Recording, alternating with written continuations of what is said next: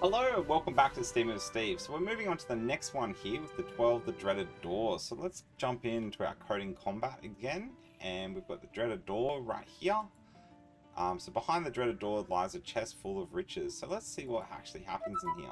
Code If we combat. open this guy up, destroy this the door under 3 statements. So there's the door up there. Looks like we're going to do the good old just attack. We'll attack it left, right, and center. So again, we'll go while true. Yeah, so while this is true, let's just type that out so you guys can actually see how it goes. So we'll go while space true semicolon. Right. Oh, sorry, not semicolon, normal colon.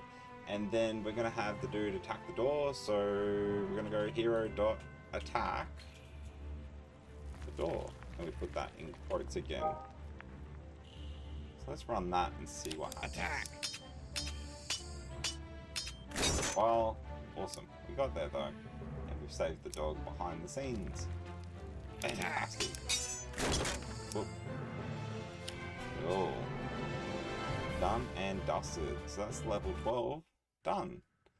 So if we come back up here, we're now here with the hack and slash. Cool, so hopefully you pick something up with that.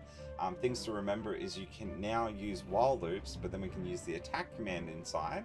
And then whenever we write the attack, we must put a string inside of it, otherwise the computer will get a little confused.